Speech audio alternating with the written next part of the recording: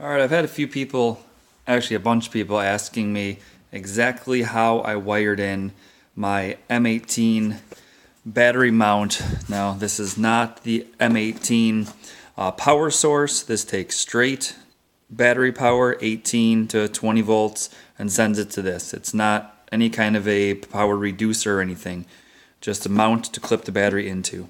So I'm going to try to show you how to do this. Now I'm going to tell you right now, this only works if you bought the all-weather bag for the Garmin setup, because when you do that, it comes with this breakout connector, and I'll try to get in there and show you that, but I'm not going to dismantle this whole thing to do it.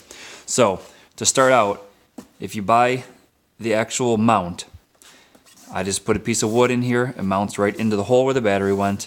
Now what I do is I came through here and I put a plug on this that goes, you can see it there, sorry guys, sun. This is the regular charging port that'll come in the breakout connector that comes with the all-weather bag. So when you buy this, I didn't cut any wires, I didn't modify any wires, I didn't take and put 3 fuses in line, nothing else. It's just exactly how they get it. The only thing different I did was I took this mount and I wired it here with some butt connectors to the sun is horrible.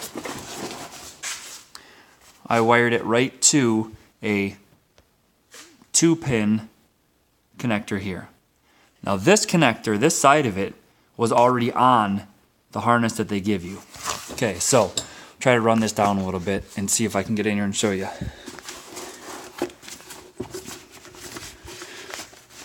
Right in here is the breakout that they give you. Okay, this piece right here, what it does is it has one end of it that goes down and plugs right into the back of this.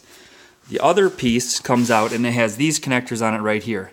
Now these connectors are what take power, and these 2 wires here come right from the Livescope box, which is the black box.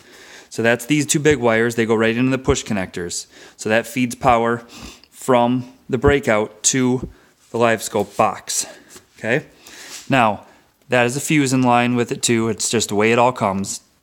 Also, out of that breakout connector, that harness that comes with, so that goes from here into this to the breakout connector, and then from that breakout sends power to this, sends power here to go to the Livescope box. It has these connectors that would have gone to your regular battery if you wanted it to.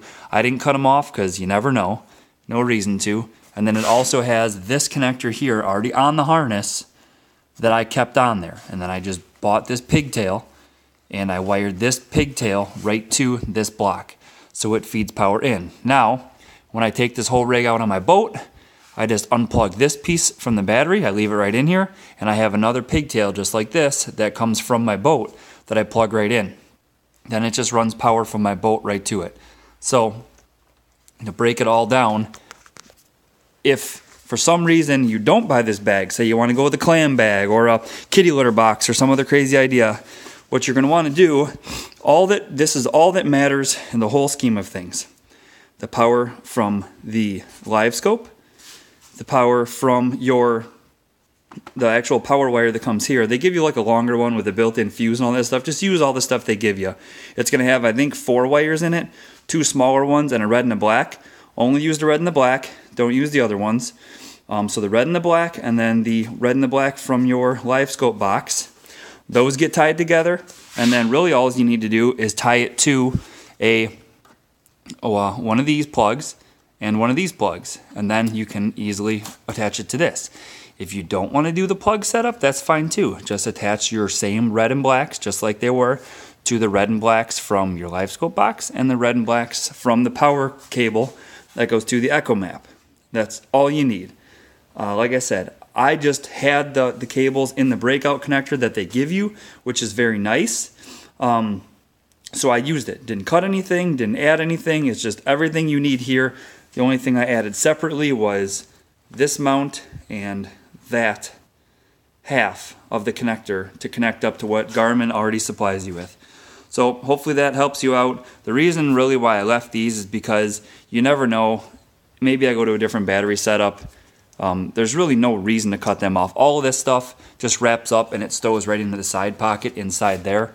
So it doesn't affect me in any way. I just leave it all on there. I don't want to have to put some kind of caps on them. They're probably more shrouded here like they are than if I were to cut them. So that's that. Hopefully that clears up some confusion for if people actually want to do it that way.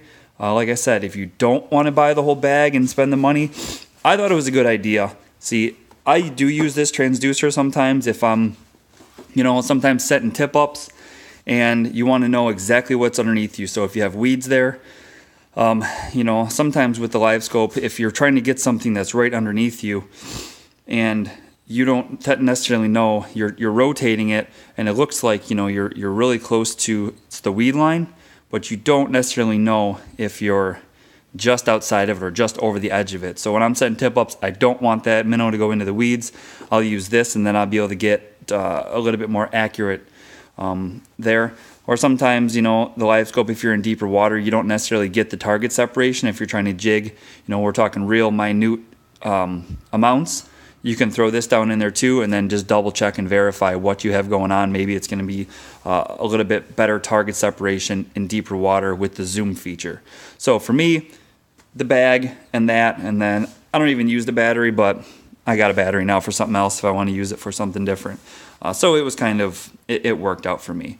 So that's what I have going on. If you have any questions, just comment away and I'll see what I can answer for you.